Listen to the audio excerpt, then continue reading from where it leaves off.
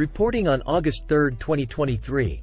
Hackers launched a sophisticated phishing campaign targeting valuable Facebook accounts by exploiting a zero-day vulnerability in Salesforce's email services and SMTP servers. They used a flaw called Phishforce to bypass Salesforce's sender verification safeguards and quirks in Facebook's web games platform to mass send phishing emails.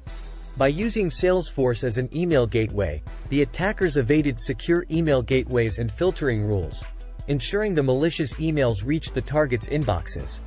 The attackers figured out a way to exploit Salesforce's Email to Case feature, gaining control of a Salesforce-generated email address and then creating a new inbound email address on the salesforce.com domain.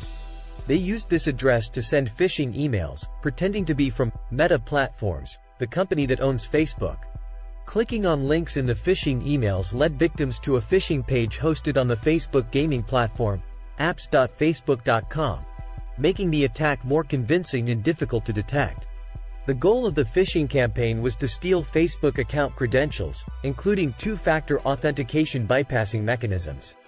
Guardio Labs analysts discovered the campaign and reported the vulnerability to Salesforce, which was fixed a month later.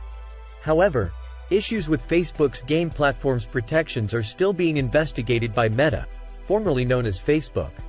Although the apps.facebook.com platform was retired in July 2020, legacy accounts still have access, potentially making them valuable targets for threat actors.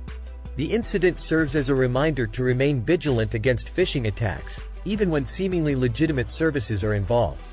It is crucial to scrutinize every email, look for inconsistencies, and double-check claims made in those messages to stay protected from evolving security threats.